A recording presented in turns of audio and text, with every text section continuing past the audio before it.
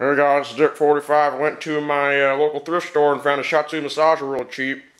So I decided I'm going to make a flying witch. Here she is.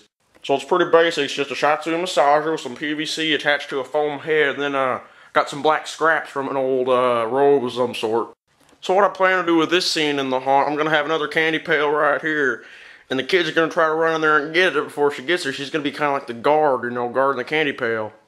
Now I haven't tried this just yet, and what I'm going to do, I'm going to put myself in the shoes of the children, and I'm going to try to run in and grab the candy before she comes around and gets me. Okay, there she is. Now I'm going to try to sneak in there and get a piece of candy like I'm a child. Okay, here I go. There she is. Okay. Wow.